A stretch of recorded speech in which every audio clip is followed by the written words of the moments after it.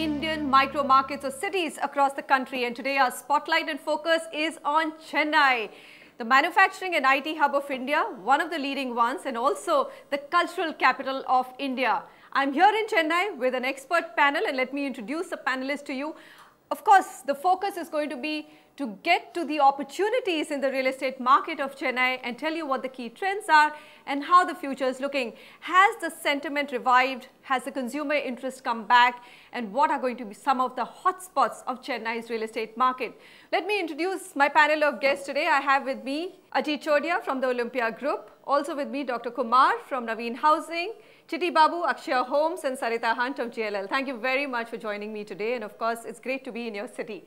So let me start with some of the key figures that I see here and whether I see Knight Frank data on residential. We're starting with residential because clearly there's maximum interest amongst my viewers of the show. If I look at some of the trends here, there's been a huge drop in both new launches and sales. So the question is, Mr. Chodia, let me start with you. Why did we see that level of drop between 2012 and 2014? What didn't work for Chennai's residential market? Because if I remember very correctly, when I started the show, the property show in 2012, National Housing Bank data actually put Chennai right at the top in terms of the best performing residential market. I would say that there was a slowdown in the offtake of the IT. So the IT job creation probably had come down, and that could have resulted in the sale of residential apartments coming down. So I attribute that to be one of the major reasons for the sales to be slowing. So then I think that brings us to a very big question on why, Sarita, is Chennai, I mean, I think we can go back to the residential a bit later then. The larger question is, why is Chennai losing its sheen as an IT hub? In fact, there was a time when there was a Japanese delegation which rejected Bangalore and it made news and decided to come to Chennai. 2012 to 14, yes, there was a downturn and the IT industry per se also slowed down, but Chennai took a bigger hit than any other city. Correct. I guess, Manisha, what's happening is there was a lack of concrete being poured in. And what had happened is when there was a need, I think after the GFC, everybody has been very cautious about how much of planning and how much of space take up they need to do. Okay. So in that scenario, what they've been doing being very conservative. So where we've been a very, very conservative market of a 4 million absorption, in turn creating 40,000 jobs, we've seen in 2012 a little dip. But what's going to happen is in 2014, if you really take a look at the office space absorption, over the 6 cities, it's been 6 million in the first quarter. And for Chennai, if you really have to do a data analysis, it's been 26% over 2013. So I guess this year, you will see that entire oversupply being looked and lapped up by the consumer. So are you saying there was an oversupply in the IT space? I won't really, actually, my view is a little different from Mr. Ajit's view. Why? Because the market of Chennai, of course, is conservative, but it is not driven by the IT. It is a contribution which definitely comes from IT is about 20 to 25%, but 80% of the market was driven by the industry. 80% of the market is driven by industry. So the rest of industry, see, which could be hardcore manufacturing, the best state in the southern states, this is because of the automobile sector, textile, the schooling, the college, education. It's a huge hub of various other activities, not only IT. IT, of course, contributes about 20% of the residential growth, but largely it has come from telecom, IT, textile, all the other industries. Last 3 years, I think this state has contributed consecutively 1 lakh job opportunities. Forget about IT. The jobs which has been created in the city on various other industries other than IT is about 1 lakh consecutively for 3 years. So then that should translate into housing demand. The main issue which has happened is the wait and watch approach has happened once the election is announced. See, we have seen a slump, a slow decision making is not happening only because, this is my personal view, we have seen this every time when there is an election which is announced in the central. We lose at least 9 months of focus because people always anticipate something going to happen better, something always wanted to happen better in the next budget. See, that makes quite a lot of difference in Chennai market. Dr. Kumar, do you agree with that? That, I would think that housing is such a state subject for sentiments to be, they have been depressed across all micro markets of India, all cities of India. You think Chennai was also affected very deeply by the uncertainty and the policy jam or log jam that we saw at the center for the last year or so? Yeah, I would think so. See, what happens, it coincided with the announcement of the elections. In fact, because of the policy paralysis which was seen in the last quite some time, and the election poses uncertainties. What's going to be the future? Everybody wanted a bright future, hoping for a bright future, but things could go even wrong. So the wait and watch approach, that kind of sentiment suddenly dawned upon the city. Okay. I could see that market difference at the time of announcement of the elections. So, yes. So, are you saying that 2013 was worse off than 2012 because of the pre-election mood? What is the pre-election mode? And also, see, you should notice one important thing. Approvals all go for a stagnation. I was coming to that. See, when you don't see... But approvals then is a state subject. No, when you don't see new launches happening, Manisha, then fresh stock is not coming in, then we are actually pushing the old stock. So the customer is actually not getting an opportunity to get the new launches which is coming in various locations, no? See, for 6 months, 9 months, no movements of approvals, no? Because of the announcement, then the code of conduct comes in place. So the major GOs are not getting passed. So no fresh stock is coming in. You are actually selling the old stock. Ajit Chodia, I hold on to that thought. I have a point of contention there. Is it because approvals were not coming, projects were not getting launched, or is it because sales were so slow that developers were not comfortable announcing new project launches? No, it's a combination. It's both the thing, chicken and the egg, which comes first. So I would say that the sales overall policy paralysis at the center has its own effect on the state. Right. I mean, on the consumers here, and there was, I would say, reasonably a policy paralysis even at the state level. So even here we didn't have a government which was so active or aggressively going everywhere. So it's a combination of the policy paralysis at the center, state, the regulatory hurdles which were being placed, new projects were not getting launched, and compounded by the slowdown, and we saw the market had bottomed just before the elections. So let's start then. All over again, the past is past, so the market is bottomed.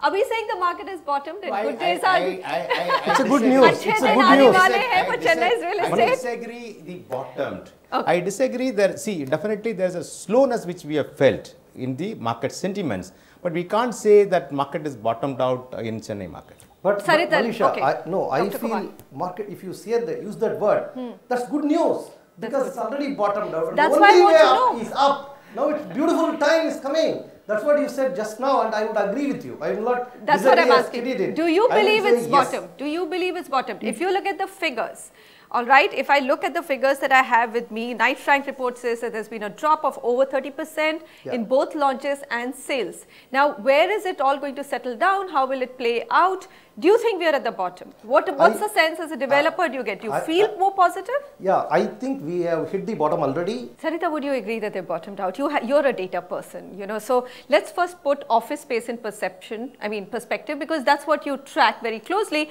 and residential tends to always follow. Correct. Isn't it? Do you think that we bottomed out on the office space? You mentioned some figures and you sounded very positive for the first 4-5 months of So what's really happening, if you really take a look at the stock of office space for Chennai, is 58 million. And I was just having a very casual chat with Ajit about, how developers need to look at what's going to happen in the next 2 years. We definitely need concrete to be poured, because your question was, is Chennai going to shine? It will shine if we have enough of office grade. And we don't have it. We don't because have. Nobody was launching in the last 2 years. Absolutely. 3 years. Absolutely. So you have a 5% which is going to be added to the 58 million, and in 2015 you'll have just a mere 3%.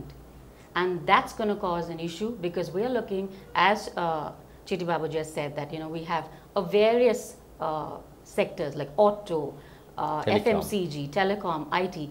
But IT is the main driver. And if we are not able to bring grade A supply into the city, that creation of maybe 20 or 30% which goes into sales for residential is going to be moving to another city. So I guess the need is, How do we do that? Because the first thing is land becoming affordable. And that's the main ingredient for any build-up. So landowners need to realize that they need to be reasonable. So developers like Ajit and Chitty and Dr. Naveen can build good product at affordability. But don't you think there's rationality, so any JDA, even the landowners must be realizing there's only that much you can keep pricing on the land front.